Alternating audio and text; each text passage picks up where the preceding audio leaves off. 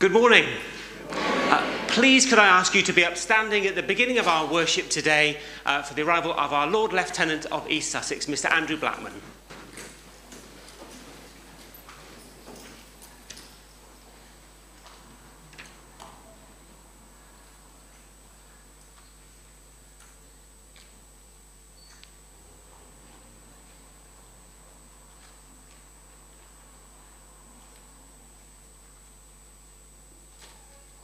Would you please be seated?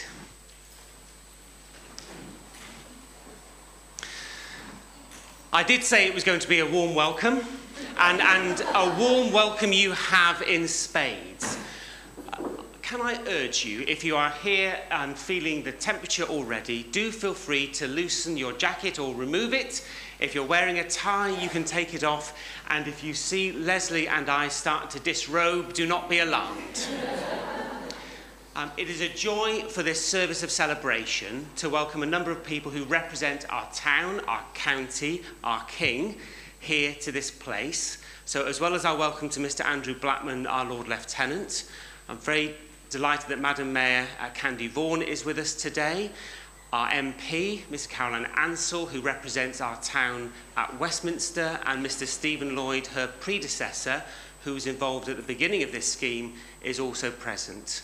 If you are here because you are a past or previous mayor, if you represent the town in any capacity at all, if you are a head teacher newly appointed to a local Methodist Anglican school, or if you are here because you have walked in off the street and have just discovered a place to sit, you are welcome in any of those capacities. This service is also being streamed, just to be aware, and is on Zoom as well. So those of you who are streaming, you are also welcome too. Just to point out a few housekeeping things, we will try and keep this space as cool as we can. There are fans that are turning in ventilation turrets above, and we have some windows open. We have water down each side of the church, so do get up from your seats if you need some. And if you get very warm and you need to take a break, then go into the hall. The doors are open, and there is a TV screen in there which is streaming the service as well, so you won't need to miss a thing. So do make sure that you are comfortable in the service today. We're going to begin our service in praise and thanksgiving. So please be upstanding as you are able to for our opening hymn, which will be on the screens behind. Praise my soul, the King of Heaven.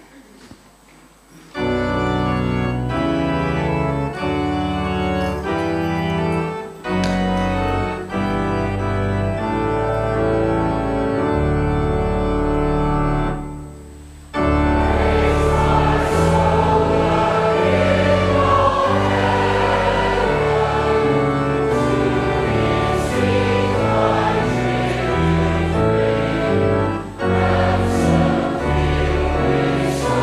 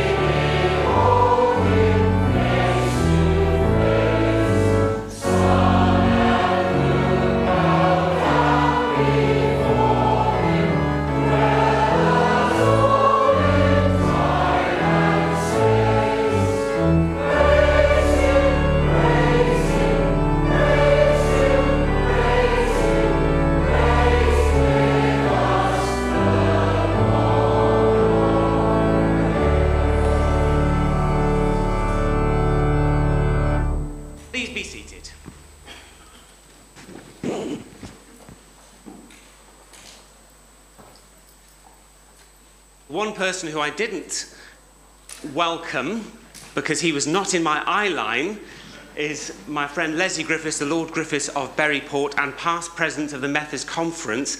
I was only looking at people in front of me, Leslie, so apologies for not including you in the initial welcome. Without you, this service would not be taking place. So thank you and welcome to you and to Margaret too. For those of you who have not been to Emmanuel before, I'm going to tell you who we are through the medium of tapestry. We were 2 Methodist and 2 United Reformed churches in Eastbourne, Central and St Andrews, and Greenfield and Upperton. And somebody had the idea many years ago that actually, isn't it better to come together? Isn't it more beautiful when people work in harmony and in unity together with all of their differences? And boy, oh boy, are we different from one another as 4 churches. But we have come together, and as the 4 churches have merged, we have merged into one people. So since 2018, Emmanuel Church has existed. So although this might be your first time here, we've been around for 5 years already. This place is rather newer, as you can see.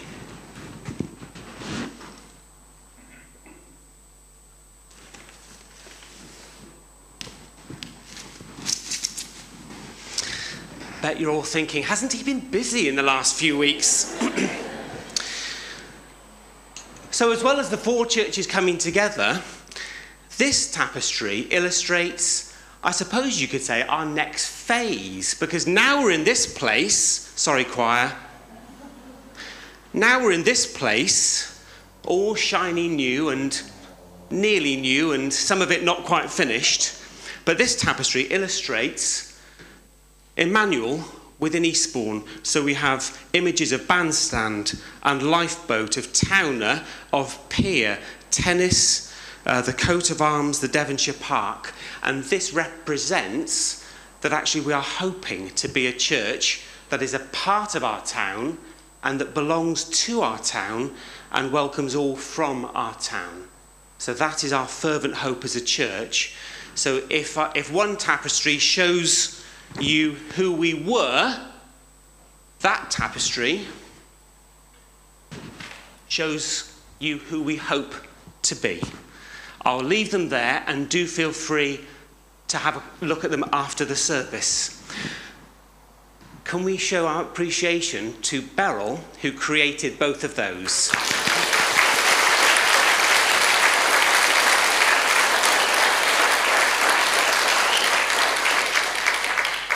Sorry, Beryl.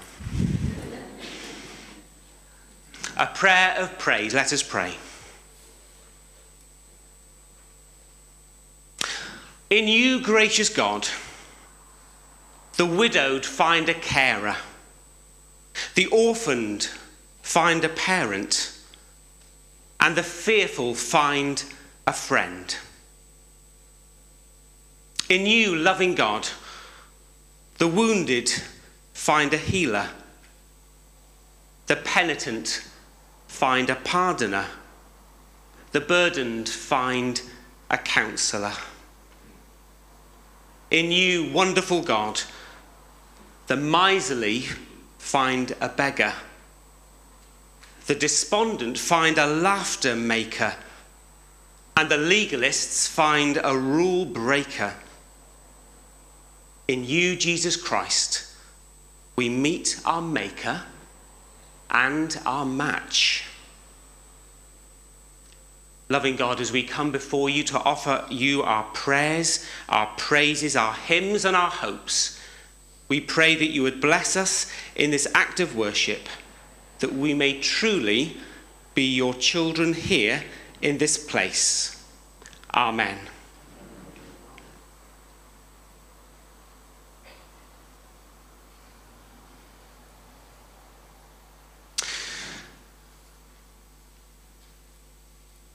I'll bet you all gave some consideration as to what to wear this morning. If you get invited anywhere, Whether it's to a service, if you get invited to a party, if you get invited to an event, an occasion, anything like that, at some point you will have to think about what to wear. We all do it. I try and wear what is fitting for the occasion. So, I am quite smart today. If I'm at messy church with bacon sandwiches and ketchup flying around, white is not really an option. You will find me in jeans and a rather more casual clerical shirt. If I visit somebody in hospital, a clerical shirt is a must. It's a passport. It gets me onto wards and sometimes lets me not use visiting times, and if I'm really lucky, lets me avoid paying for the car park as well. What to wear, what to put on for an event. If you're not too sure what to wear, you might ring a friend and ask what they're wearing to something, and if you're a bit naughty, you'll then just wear something a little bit smarter than whatever they told you. Let me show you a few things that I've been wearing recently around here. Oh, I've had these on far more times than I care to remember, and for far longer than I ever expected to. This one is now completely moulded to the shape of my head, and I've grown substantially to now fit this, so it's no longer loose-fitting on me.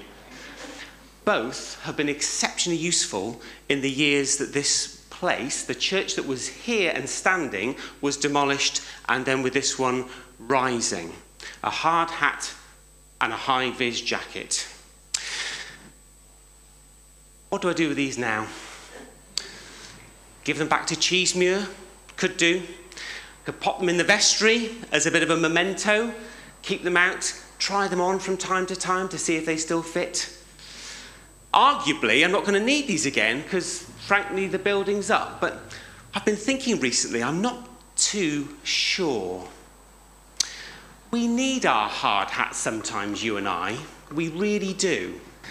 Some of us here in this place will get a hard time for the jobs we do, for the words we say, for the opinions that we hold, and for the justice that we speak.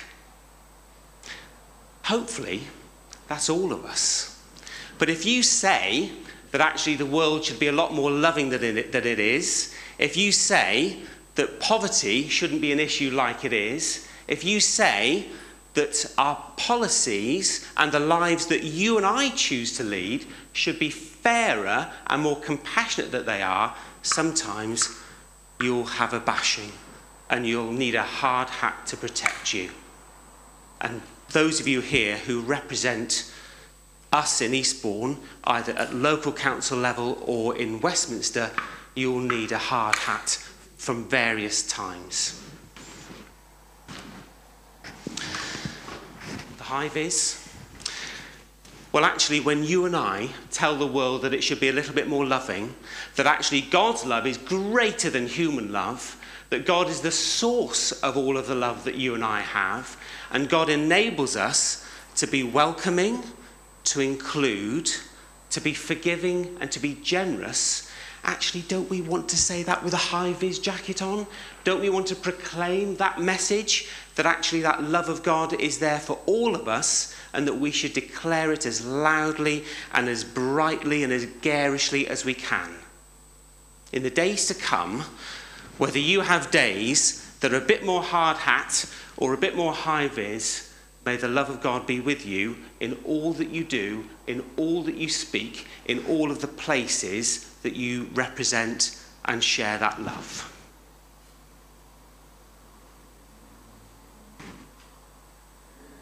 We're going to sing again, so please be upstanding. This hymn speaks of the qualities of God. It speaks of the sun coming up and new days coming before us, and actually that is the time when our voices lift in praise and prayer again. It also speaks that actually when the day draws to a close, that actually still God's love is there. It's bless the Lord, O my soul, 10,000 reasons.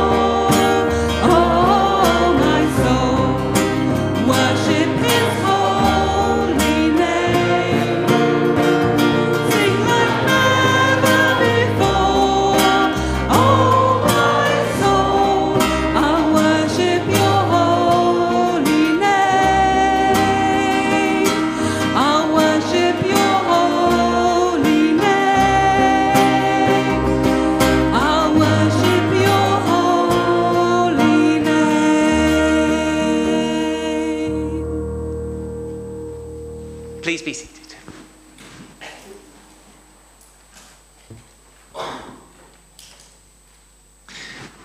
We have two Bible readings in our service today, and in a moment our Lord Lieutenant Mr. Andrew Blackman will share our gospel passage for us. But first of all, Madam Mayor Candy Vaughan will share a piece from Paul's letter to the Romans. Thank you, Candy.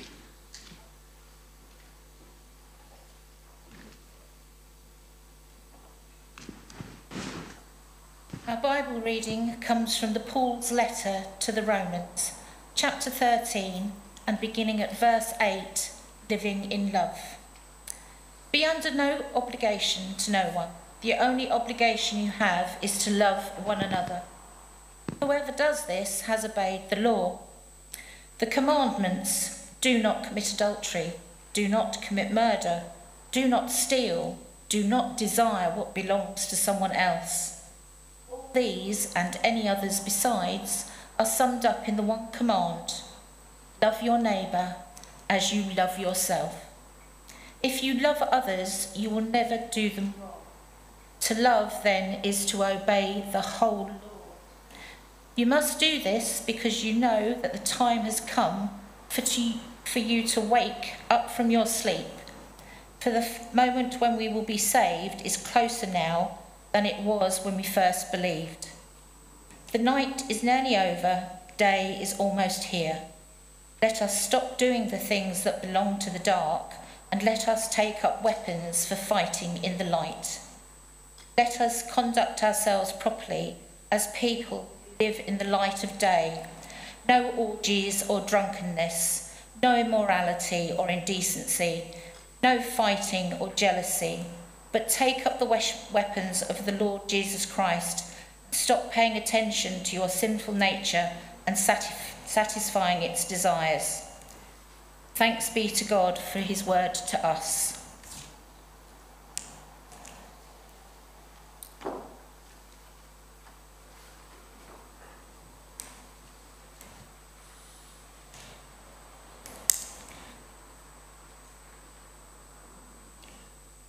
Our gospel reading comes from the Gospel of St. Matthew, chapter 18, reading from verse 15. Unity in earth and heaven. If your brother sins against you, go to him and show him his fault. But do it privately, just between yourselves. If he listens to you, you have won your brother back. But if he will not listen to you, take one or two other persons with you, so that every accusation may be upheld by the testimony of 2 or more witnesses, as the scripture says. And if he will not listen to them, then tell the whole thing to the church. Finally, if he will not listen to the church, treat him as though he were a pagan or a tax collector. And so I tell all of you, what you prohibit on earth will be prohibited in heaven. What you permit on earth will be permitted in heaven. And I tell you more, whenever 2 of you on earth agree about anything you pray for, it will be done for you by my Father in heaven. For where 2 or 3 come together in my name, I am there with them. Thanks be to God for his word to us.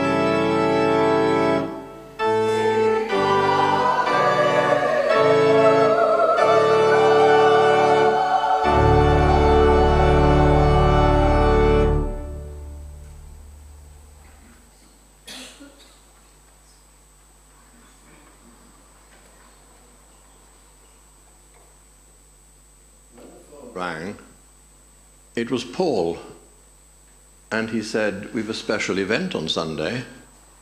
What shall we wear?" And we thought, the mayor will be here in all her rigmarole, and the Lord Lieutenant will be here, this sparkling uniform, and perhaps his sword. We'd better do justice to that.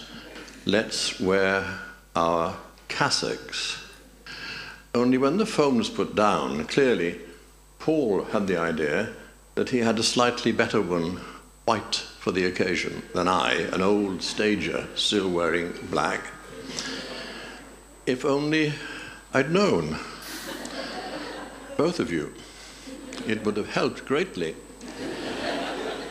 But I'm not a man to fuss around. Now I've seen the example you set, I'm going to take all this off.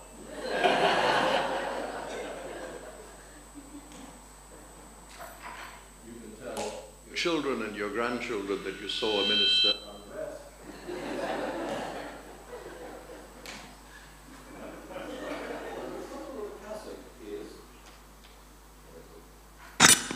The trouble with the cassock is that it does hide a multitude of sins, and I'm rather afraid now that I've got this far and have to go further. But my trousers are for travelling in, and here I am, dressed for the season.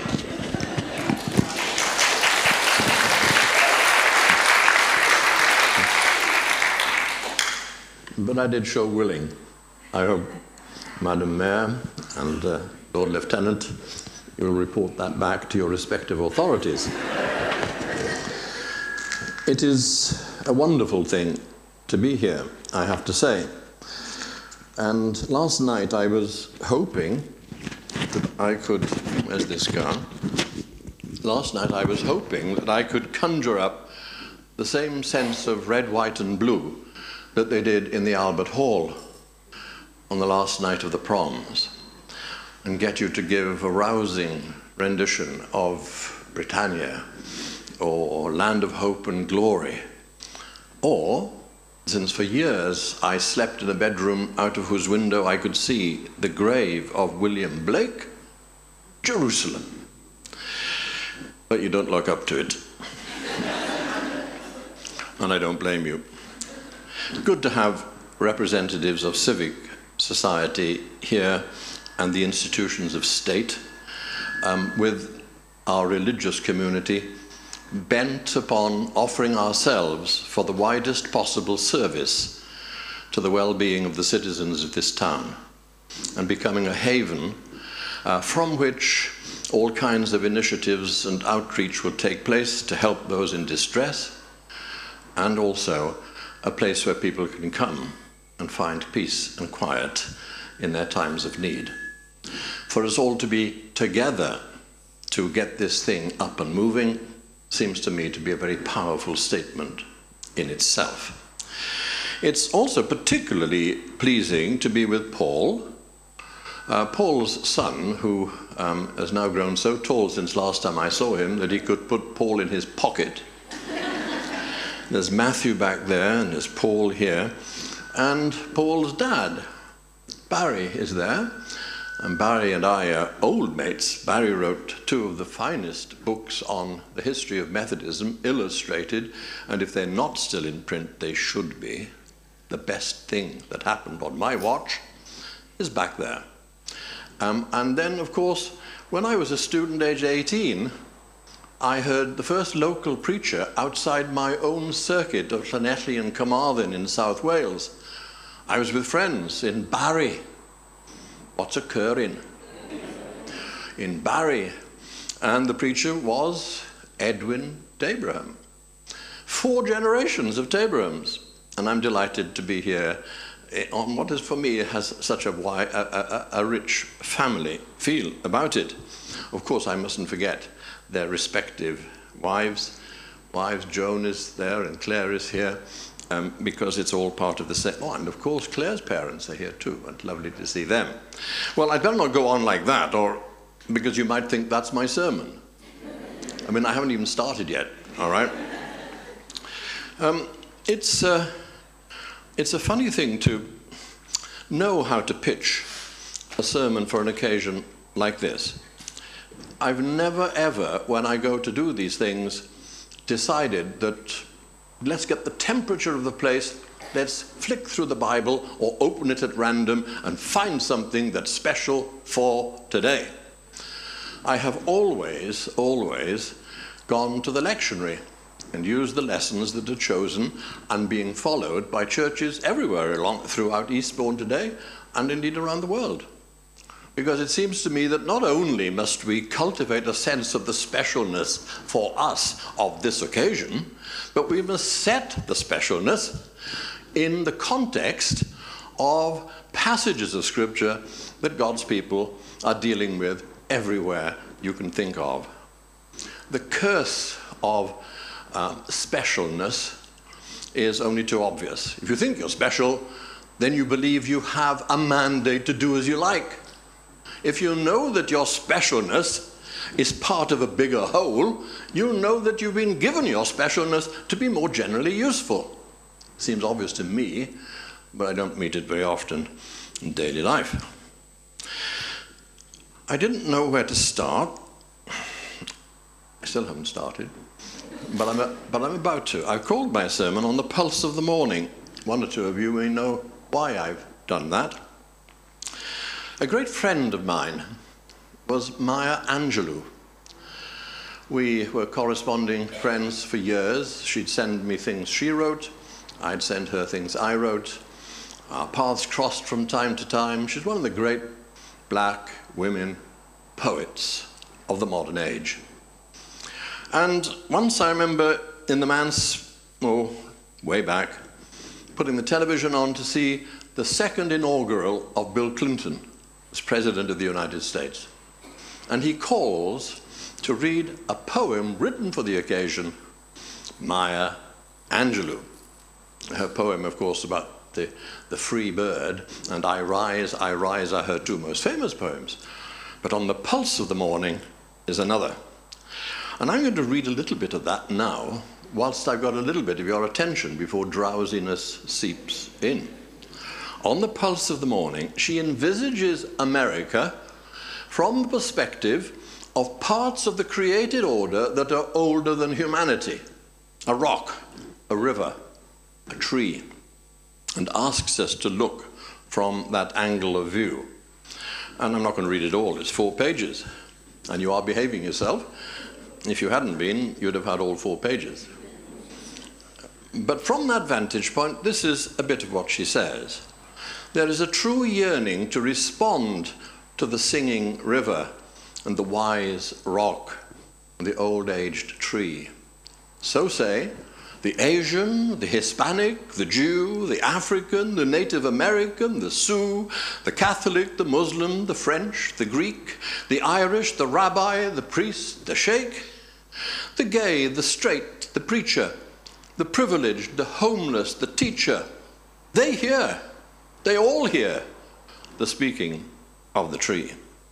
History, despite its wrenching pain, cannot be unlived, but if faced with courage, need not be lived again. Lift up your eyes upon this day breaking for you. Give birth again to the dream. The horizon leans forward, offering you the space to place new steps of change. Here, on the pulse of this new day, you may have the grace to look up and shout, and into your sister's eyes and into your brother's face, look, see your country and your community, and say simply, very simply, with hope, good morning. As we just heard, looking forward is as important as looking back. I have to say that having spent my entire life trying to understand and explain to others the doctrine of the Trinity, 3 in 1 and 1 in 3, still working on it. The thought of you lot working on the doctrine of 4 in 1 and 1 in 4, or for those who have never been in any of them, 5 in 1 or 1 in 5. But the secret will be at the end of the day whether out of your differences of history, culture, background, you can weave a tapestry that is coherent, and you can proclaim and live out a message that in its unity strikes people with all its appeal, its comeliness, its desirability. Well, we got the reading a moment ago, a prototypical safeguarding. We've not always got our safeguarding policies right. And I believe it's time possibly for an impact assessment, as we say in circles I now move in. But for all that, the importance is, without any doubt at all, this must be safe space. If anybody has a worry, they must feel free to be able to express that worry. First of all, to a friend, and if there's the conviction that that hasn't been heard, 2 or 3 more friends, and indeed the church. But there comes a point when there's no doubt about it at all, the only place for it to be ruled is outside the church. There's too much conflict, potential conflict of interest within the body itself. I'm quite sure all those elements have to be woven in, but they are in the passage of Scripture that we just heard. And if Christians, working out their differences, their grievances, their problems, if with transparency and honesty and openness they bare their soul, or they ask the awkward question, or they deal with things as they find them and not as other people have told them, there is a hope that lower level solutions can be found to problems before they become the problems that simply must then be referred on to others.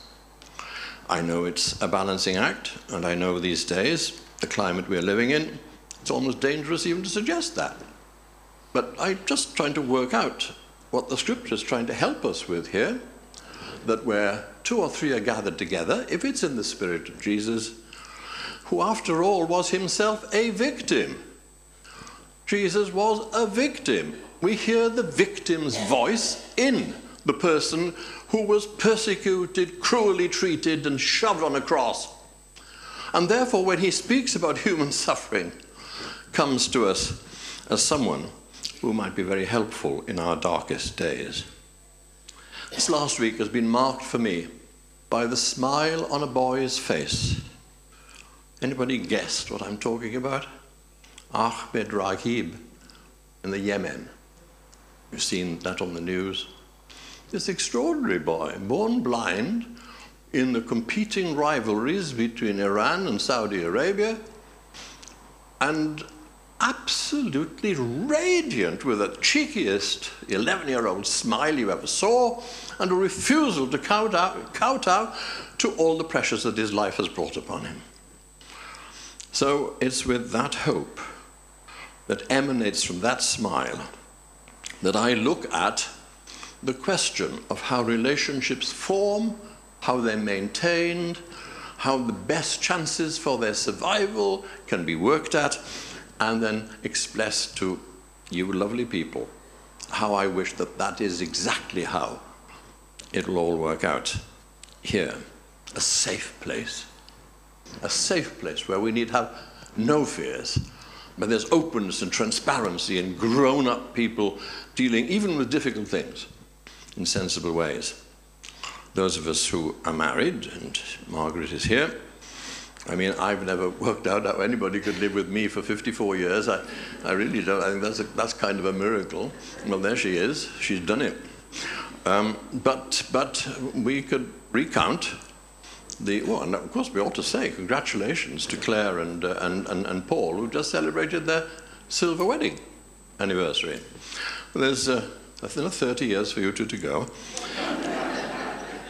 But there's simply no point in holding on to stuff that you know you're going to have to sort out one day or another, because you get into a sulk, or a bit of self-righteousness, or anger, or willful misapprehension, you've got to sort it out.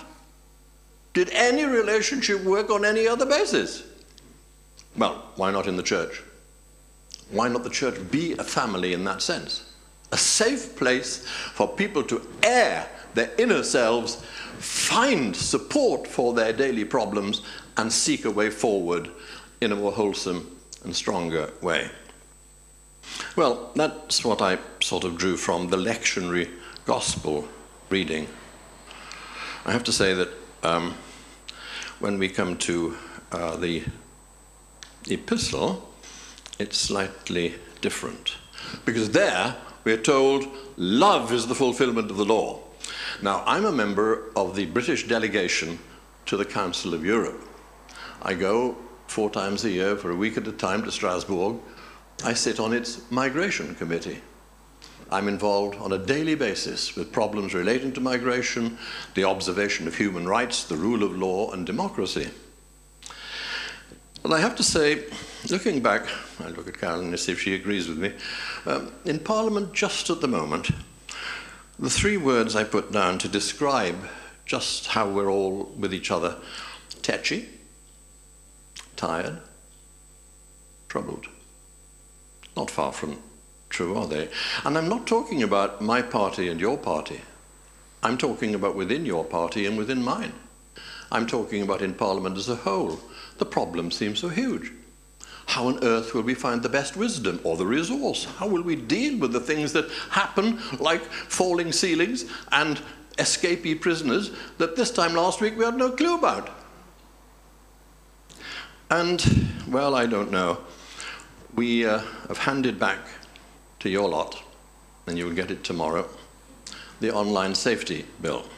5 years we've been looking at that. I've been involved with it from day one, since Jeremy Wright introduced a position paper. Online safety, absolutely wonderful. Parliament at its best, across the political divide.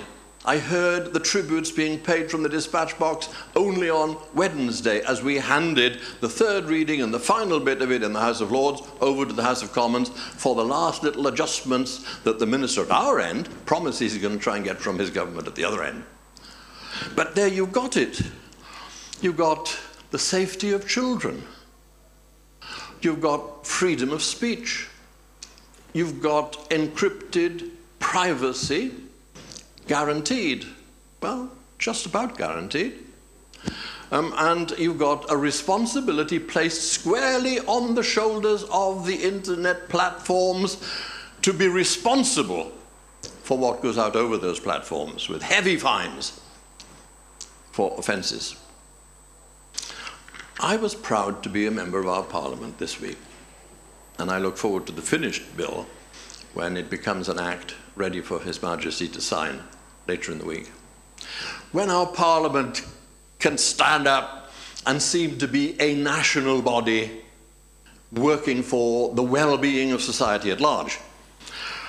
Now, I must be very careful at this point, because the week before we passed another bill which was famous for eliciting more nasty talk and mutual accusation than I've heard for a very long time. And it was, of course, the illegal migration bill, which is now an act of Parliament. And I don't stand here to abuse the privilege of standing in this pulpit to share my views with you on the matter, just to observe the mood of Parliament within which those discussions have taken place. Mutual incrimination, accusation, allegation. And it's just been such an unpleasant place to be when that bill, and I have played my full part, not in making it unpleasant, no, not at all, but because I am on the Migration Committee of the Council of Europe, to bring the concerted views of that continental body, 46 nations, to the debate.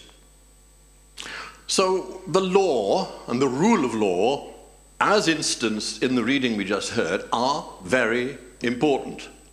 How can we live in a society that doesn't observe the rule of law? But law on a piece of paper, or even vellum and stacked in the archive, is simply a formulation of words unless the spirit of the generosity or imagination that brought it into being is also part of what we look at. You see, the European Convention on the Status of Refugees was actually formed in 1950 by British lawyers. And when they got the convention where they wanted it in words, and they'd signed it, they added a codicil, did our British lawyers, saying, we know that this is now what we want to do. But we also recognize that some countries will have to pay a higher price to achieve this than other countries. So the countries that are not paying a high price are urged to be generous in helping the other countries to achieve the objectives of the convention. Love is the fulfillment of the law. Do you remember in the Sermon on the Mount, Jesus said, you've heard that it was said, the law, but I say, and he does that 6 times. And the last time, and this is the Sermon on the Mount, I've heard people cavil at tiny bits of scripture that means this and therefore, and are blithely ignorant of the fact that in the Sermon on the Mount, Jesus distances himself from those who have a mechanistic understanding of applying the law. The law is to be applied in a spirit of love, generosity of spirit, a way not to ignore the law. He said, I've come to fulfill the law. And he says, you've heard that it was said you should love your neighbor and hate your enemy. I say to you, you must love your enemy. What difference does it make if people only love the people who love them? Seems obvious to me. Well, why can't people give credibility to those large tenets of truth when they cling so firmly to minuscule bits from corners of the Bible that it's difficult to understand? So those are the 2 passages that we had. I've spoken about Maya Angelou, my friend, and I come to the end of what I want to share with you. I always tell people when I'm coming to the end because it does cheer them up. Of course, I can then abuse what I've just said. I'm hoping, it's always nerve-wracking for me when the Lord Lieutenant's here, because he's got a direct route to places that could put me in the Tower of London, and it was absolutely fantastic that he didn't bring his sword, actually, because I'd have felt really on edge then. No, what I want to do is, my wife tells me that I suffer from, delusion. She thinks that my going into the House of Lords has given me airs and graces and an understanding of myself that's grossly inflated. But even she hears me now and again speaking as if I've begun to think that I'm part of the royal set. See, be careful, listen very carefully to what I'm saying here. And I have to admit it, from time to time, grand illusion is exactly what happens. But my recurring dream is this. I'm standing not behind a bespoke piece of furniture in a church, but on a rickety platform in a dock where a ship has just been built. And here's the ship, HMS Emmanuel. And I'm here to launch this ship. In my hand, I have the largest ever bottle of Methodist de-alcoholized champagne. The only kind worth wasting. And I swing it across the bows of the vessel, which then moves elegantly backwards into a future it can't see. But once on the waters, facing the way it needs to go, we'll know all about the storms of life and the things that might happen. And all I can say, and I hope it'll be thought to be a fitting way to end, is HMS Emmanuel God bless you. God bless this vessel and all who sail in her, today and always. Amen.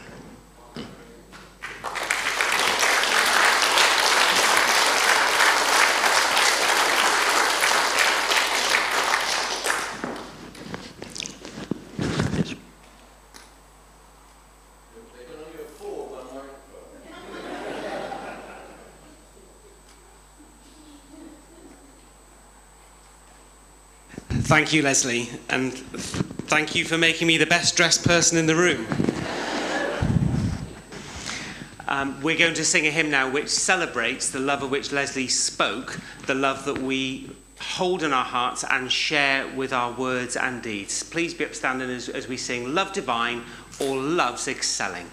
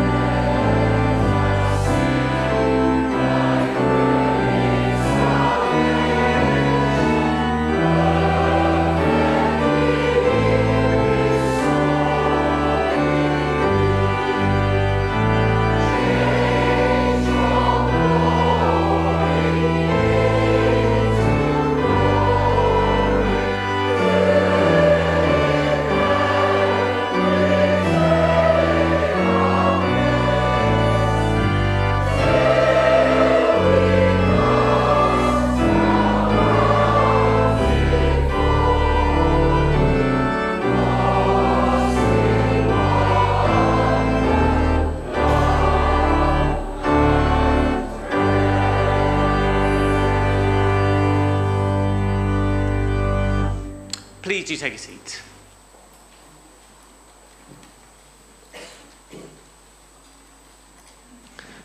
Let us bring before God our prayers for ourselves, for those whom we love, for the world in all of its need. Let us pray.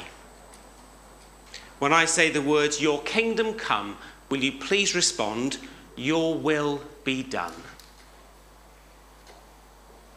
Loving God, your kingdom come, your will be done. May your will be done, Heavenly Father, for this world in which you have given us, for all creation and its needs of climate, for justice across the globe, for systems of economy and politics that serve all and not just a few, for places where there is war, civil war, no government. Loving God, may you be the source of all healing in fractured relationships, that the leaders of the nations may rule and lead wisely for all. Your kingdom come, your will be done. And loving God, may your will be done here, in this town and in this place. We pray for all who work and strive to make Eastbourne a place of compassion and welcome, fairness and prosperity. We pray for our mayor, our MP, for our council, for our county council, and for those who work in churches and charities, businesses, all places. May we be people who live well with our differences. May we speak healing and peaceful words when they are needed. May we look after those who are most vulnerable in our midst. Your kingdom come, your will be done. We pray for ourselves. We pray for the people who we are and the people whom we would love to be. We pray, knowing, Heavenly Father, your forgiveness for our shortcomings and your open arms when we are in need. We thank you that you never let us go and that you bless us with healing, with hope, and with guidance and wisdom in abundance.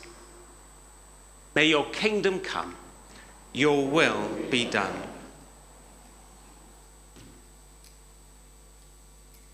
Loving God, for all of the prayers that we have said aloud, those that we say unspoken in our hearts, and those we hold quietly at other times and in other places, may you guide and bless, may you cherish us, and may we know your love eternal for us. Your kingdom come, your will be done. We pray this prayer in the name of Jesus Christ, your Son and our Lord. Amen. Shall we pray the traditional form of the Lord's Prayer together? Our Father, who art in heaven, hallowed be thy name. Thy kingdom come, thy will be done, on earth as it is in heaven. Give us this day our daily bread, and forgive us our trespasses, as we forgive those who trespass against us. And lead us not into temptation, but deliver us from evil. For thine is the kingdom, the power, and the glory, forever and ever. Amen. I'm going to ask Nick just to come forward and bring forward our offertory that we have gathered here today. We have brought much here, you and I. Some give by standing order and direct debit, others by envelope and cash. We will give throughout the week to many different causes. The Disasters Emergency Committee, I gather, will be creating an appeal for Morocco and other causes that we know locally. May all the giving that we do be held in this prayer. Let us pray. Loving Lord, open our hearts to your love, that we may be generous and loving to others. May every gift and every act of giving be a symbol and a sign of your almighty love for us. We pray this in Jesus' name. Amen. Thank you.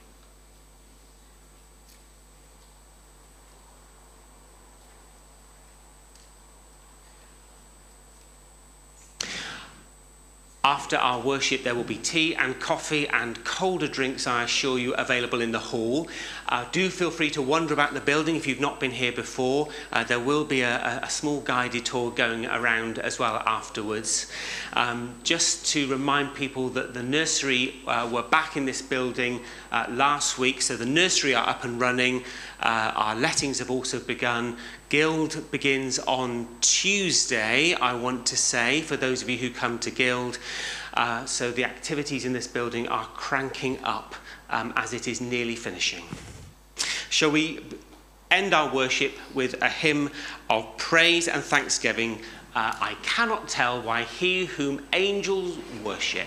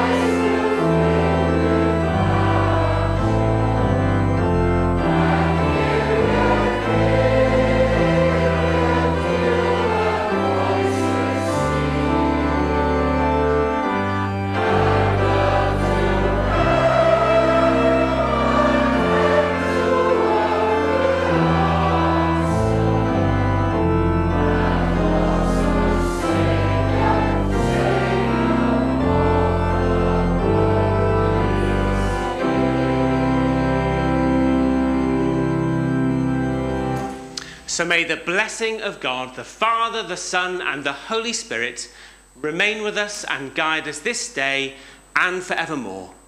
Amen. Would you please remain standing just for a moment?